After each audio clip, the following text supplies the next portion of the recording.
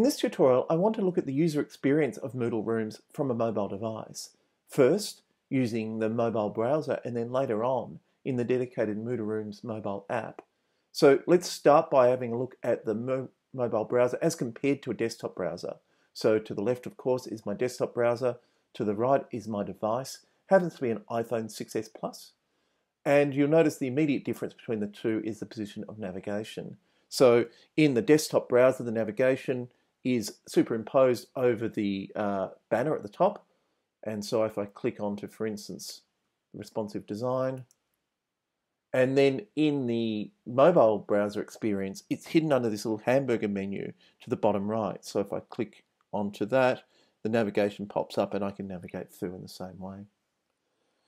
We can now see some of the other adaptive or responsive design elements. So in the desktop browser, we see that the image is to the left, text is to the right, whereas in the mobile browser, that's linearized down the page. And that's good design because it means that the content fits the device. As we move down to more complicated layouts, such as columns and grids, in the desktop browser, it's a 3-column layout, and in the mobile device, it linearizes down so that they're simply displayed down the screen.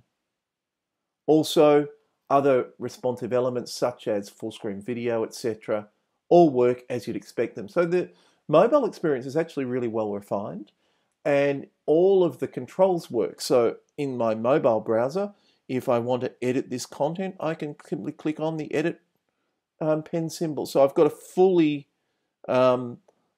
usable mobile experience. I can edit my content, etc., all on the device. I'm going to go backwards now. Also, if I were to put my device into landscape mode, and I just need to resize things for you to see that, you can see now how the responsive design works to accommodate the new layout. And so now I've got the repositioning of text and images because there's more horizontal space to allow for that. All right, so I'm going to now swap into the mobile app.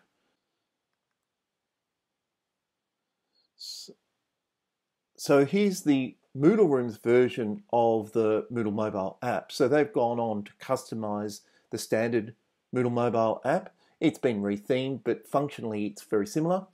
Again, you've got a hamburger menu to get you into the main Moodle mobile features. I can go to my courses and then navigate into the demo course. And at this point onwards, actually the user interface experience is quite different. So the various sections are collapsed and I can go through those.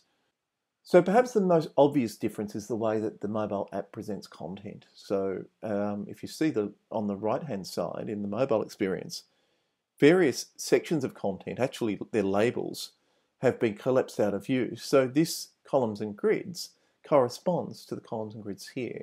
And you'll notice, in fact, that the content in the mobile app is one click away. I need to click onto that in order to bring up the content.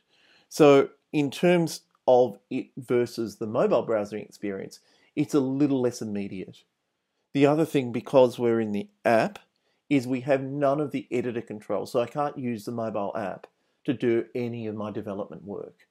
However, there are some distinct advantages to the apps. Most obviously, I think, is the messages feature and the fact that it includes push notifications. So for instance, if you go to messages within the mobile app, any messages that arrive to you can be pushed out to you as an alert. So in and of itself, just that feature is worth promoting